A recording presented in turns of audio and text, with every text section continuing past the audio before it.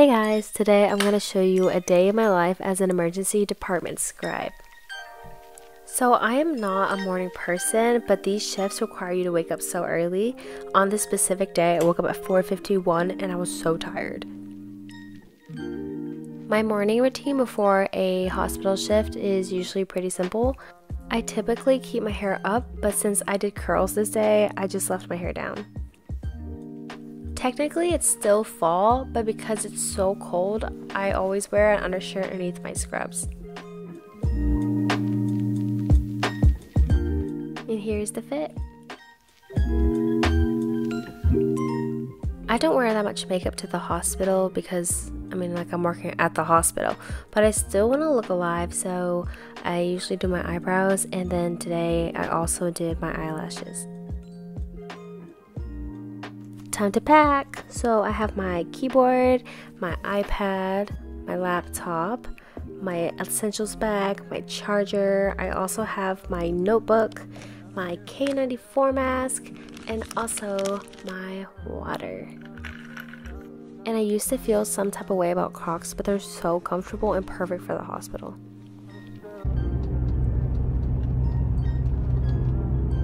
Good morning. It is 5:39. I have work from 6 to 4 today.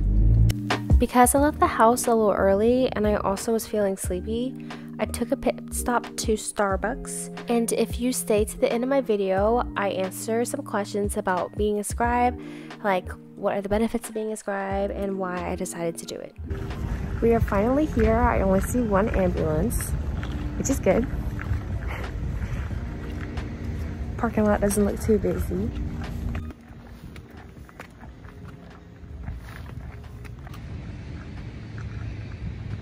Before I start my shift, I like to clean my work area so that we can be nice and sanitary during COVID season. I often use this time to study, so I like to charge my devices at the start of my shift so that I can use them later on. This is my work setup, and actually this was the first time I've ever used my keyboard at the hospital, so it was pretty interesting. So scribing in a nutshell is basically me taking notes on this notepad that I'm showing you right now, and then me going back to the computer and documenting it onto patient charts. Then as I am sitting around waiting for labs or x-rays to come back, I like to study. Because I am not allowed to violate HIPAA, I can't show patient information or patients in general, so this is what it looks like if I was to get called to go see a patient. And then afterwards, I would just come back and sit down and repeat. When I filmed this, I had finals coming up, so I was just sitting there and studying for my exams. But even when I was doing that, I had to make sure that I was alert, and I have to make sure that I don't miss any information that the doctor may tell me. And like I said before, I can't really show myself seeing patients, so this is what I look like when I go take notes with the doctor.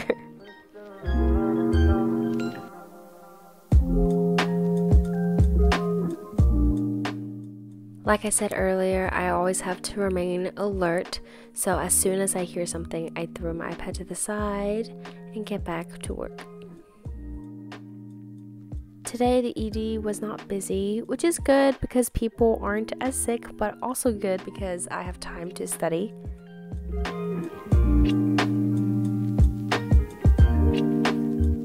But even then, I can only study for so long before I get tired. And time was going by so slowly this day.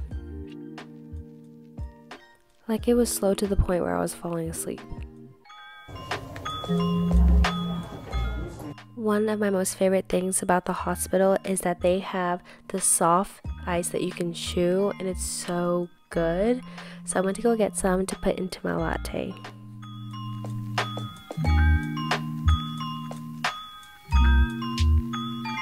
Bathroom break. It is 10 o'clock and we've seen 12. So that's like pretty average. Lunchtime. Fortunately for me, lunch is free because lunch is free for the doctors, and because I work for the doctors, I get free food.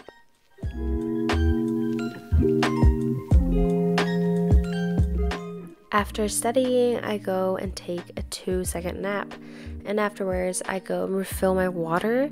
So I don't really get breaks at the hospital. It's kind of like if the doctor is not currently doing anything and I'm not seeing a patient, then I can just go grab some water, go to the bathroom, etc.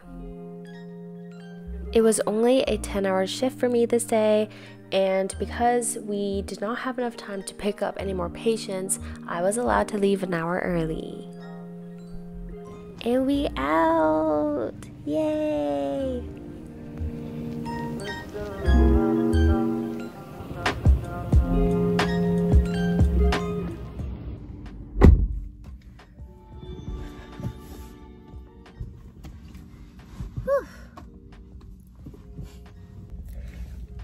I was supposed to get off at 4, but I got off at 3. Even though a bunch of ambulances started coming in at the end, it was getting towards the end of our shift, so the doctor did not pick up any more ambulance patients.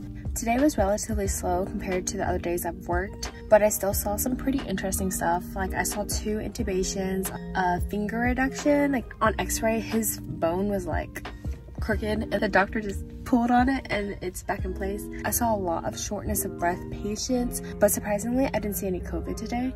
There's been like a big decrease in COVID. Right when I was starting off, every single patient I saw had COVID. Before I head home, I went to give you some information about scribing in general. I scribe in the emergency department. I thought it was gonna be like crazy and hectic, like oh my god, these people are coming in and they're like gunshot wounds and car accidents and all this stuff, but in reality there are a lot of minor cases like abdominal pain and foot pain, back pain, things like that. So it's not as crazy as I expected. I was a little nervous when I heard emergency department. I currently work at 4 different hospitals on rotation, and I work with several doctors. There's so many reasons why I think scribing is a good idea. One, you can rack up clinical hours like so quickly because each shift is about 10 to 12 hours. I'll have some shifts that are 11, some shifts that are 9 hours, but for the most part, they are either 10 hours or 12 hours. We are required to work a minimum of 6 shifts a month. This month, I was scheduled for 6 shifts and I picked up 3 extra shifts. The shift that worked today was a shift I picked up. So this is a very good way to get clinical hours for med school. Number 2, you are literally spending a whole entire day with a doctor. That means a good letter of recommendation and also future connections. The next thing, the amount of exposure you get to the medical field. I did not know that much medical terminology before I started. I worked as a caregiver for a little bit, but I was not exposed to medical terms. It was more about their daily living. I have learned a lot of anatomy and also pathology because I was scribed. Before I scribed, I didn't know any of this, and it really like overlaps with your classes. So it's a very good way to get exposure, and it's also really important to see like doctor to patient interaction. And the last thing would probably be flexibility. I'm still in school right now. I give them my availability and then they'll give me shifts back based off of my availability. And I have the freedom to pick up as many shifts as I can. But yeah, I started training at the end of July. It was paid training. And I finished training in the beginning half of August and started by myself the second half of August. And it's December right now, about 4 months. I have learned so much and I am so glad that I decided to do this. Before I decided to apply, I was actually very nervous. I heard it was so fast paced and a lot of times physicians may be a little difficult to work with, but in my experience so far, I think it's manageable. I can get a lot of schoolwork done, and also the doctors are very nice. They're very human. They've all been very sweet to me. So overall, I've just really enjoyed the experience.